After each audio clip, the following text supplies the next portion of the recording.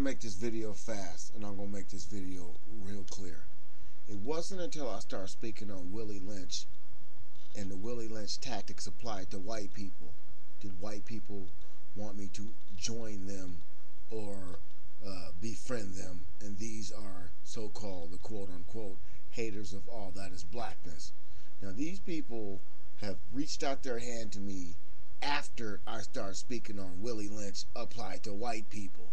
So I don't know what the hell is going on in that whole little thing.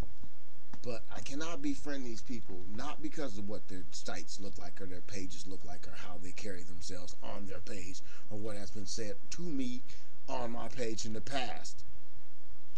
I cannot befriend these people on principle, period. I do not want to be linked some way or any way through the internet or anybody to these people, period. Now, if Willie Lynch is being applied to white people just as well as it has been to black people, then we're all in trouble. And if it took me saying this last week to wake people up, take your ass back to sleep before you get me in some bullshit. Understand this.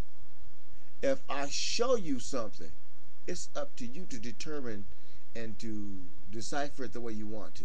If you see something and it applies to your life or to a group of people based on where I told you to look, then it isn't up to me to help you go to the next level.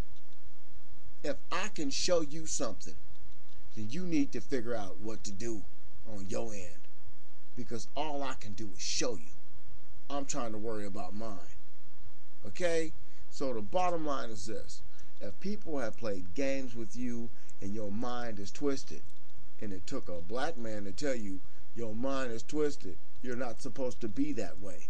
Don't come at me in a manner that's going to make it look like I am inciting something that you should have already been angry about. Thank you. And you've been tubed.